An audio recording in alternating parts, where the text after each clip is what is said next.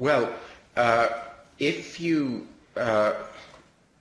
seems to me that if I were a lawyer, I would love that wording because it's bound to lead to legal cases about the meaning of it. I think you need to look at laws in other jurisdictions about foreign funding to see how they've defined it. And I know there's been, it may be worth looking at Britain and one or two other countries to look at what you mean by a connection.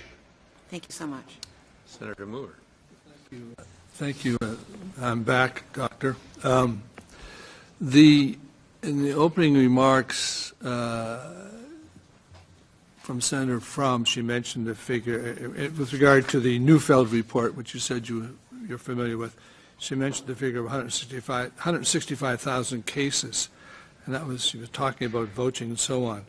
I think I want to make it clear on the record that Mr. Neufeld in his report says those cases were due to systemic errors made by election officials.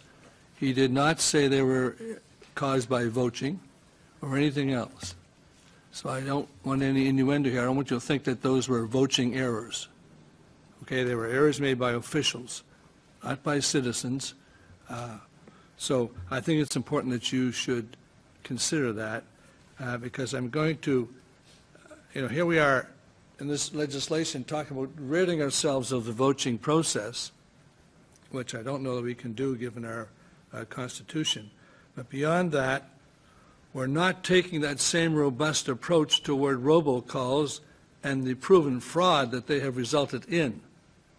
So I want to know if you have looked at, you say you're not familiar with the robocall system.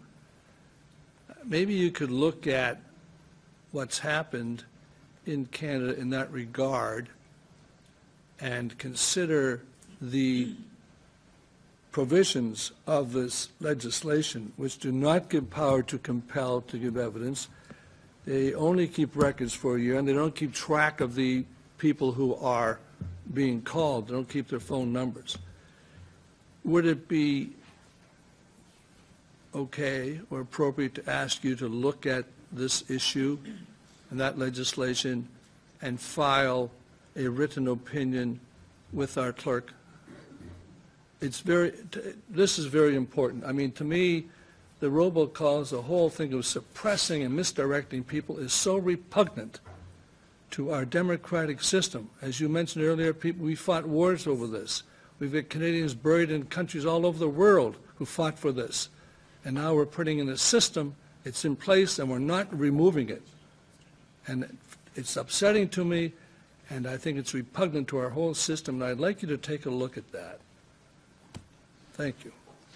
Well, first of all, what can I say? If you've asked, then I will try and do that. I'm not sure what my onward status is in a Canadian legislative process. I can certainly do my best and will try, but given the fact that I'm, I'm an outside individual scholar, I can do that. What I can say right away, though, is that that in all of these cases, the more everybody can be satisfied on both sides of the political aisle that that things are technically valid and that they are even-handed, then the better the system will be. Agreed. I mean, clearly there is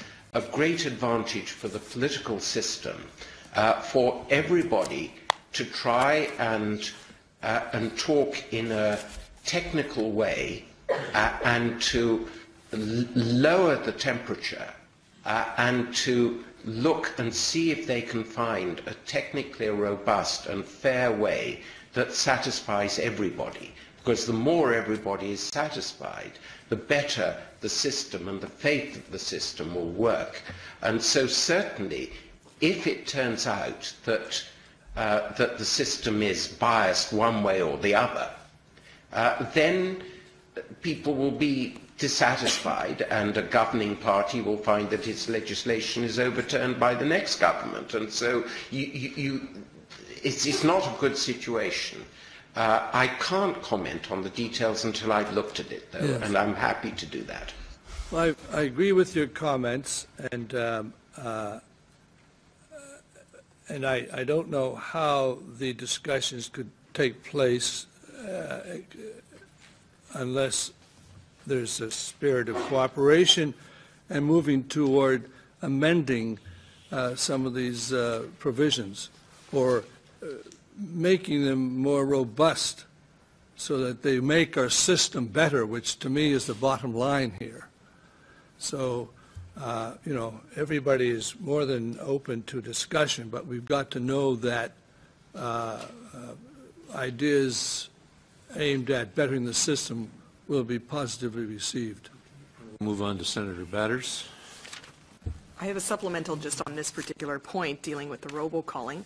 And if you're going to be looking at that, sir, I would suggest that you also look at the House of Commons Procedure and House Affairs Committee. We sometimes refer to it as the PROC Committee, from March 25th, 2014. This is when Jean-Pierre Kingsley, who was the Chief of Elections Canada for many years, testified before that committee, and in questioning about that, Tom Lukiski, a member of Parliament from my home province of Saskatchewan, indicated at page 5 of the transcript I have, finally I'll just move to a different element of the bill very quickly, to the changes we have in the bill to try to prevent the problems we saw with robocalling and the Pierre Poutine example in the last election. Could you comment briefly on why the changes we are proposing in this bill would help prevent those types of situations from occurring again in the future? And Mr. Jean-Pierre Kingsley responded, the bill will require that people who offer the services that are called robocall services or automated calls must register with the CRTC, and they must file their names. People who retain their services must also be known, and the messages must be kept under the present bill for 1 year. He went on to state a couple of other particulars, and then Mr. Lukiski went on to question, in your opinion then, directing this again to Mr. Kingsley, would the changes we are proposing ultimately help prevent the same Pierre Poutine situation we saw in the last federal election? And Mr. Kingsley responded, yes, they would. So in your review of that issue, I think that would be helpful for you to see as well, given that Mr. Kingsley's vast experience with the electoral system in Canada. Thank you. All right. Well, that concludes the questions. And, Doctor, we want to thank you for being so generous with your time and your very helpful contribution to the committee's deliberations. Thank you from all of the members here today. Very much appreciated. Well, thank you. It's a privilege for me, and good luck with your deliberations. Okay. We will now break for something like an hour and a half, I think. We will return at 2 p.m. to continue our deliberations.